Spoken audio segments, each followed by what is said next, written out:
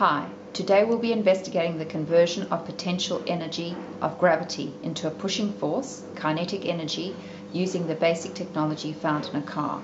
We will see if a car will travel without a push or a pull from 3 different heights, measuring the distance it will run and then plot it on a graph. The children will be involved in the experiment, being safe and considerate during this activity. There will be a problem, a method, collecting and recording data, analysis and conclusion. Questions. The next lesson we will try the experiment using different surfaces, e.g. carpet, to explore the concept of friction. Here are all the items. You've got pencil, paper, measuring tape, little black car. We've got our ramp, which is recyclable, a CD stand, and we've got recyclable wood, and we are going to have it at the lowest level, medium, and then high. There will be a test done. 3 different tests are 3 different levels. The first level, Sam will place the car on the first level and see what happens. Nothing. So that will be 0. Then he will do it on the second level. Sam, please place it on the second level rung. Thank you. And release the car. Now we'll measure it with a tape measure.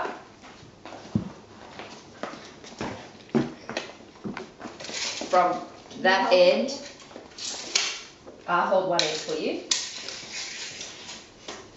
So how far is that? Can you measure it? Can you look at the centimetres? That is 50 centimetres. Very good. Okay. 50 centimetres. And then we'll do that 3 times. Now we're going to do the last level, and we're going to do that 3 times. Release the car.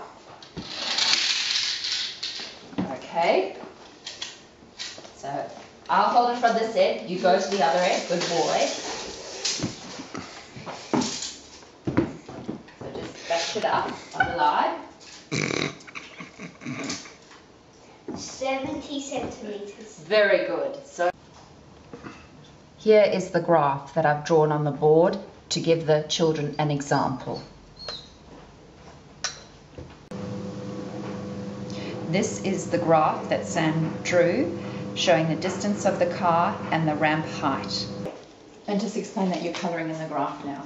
I am colouring in the graph now to make it more visible.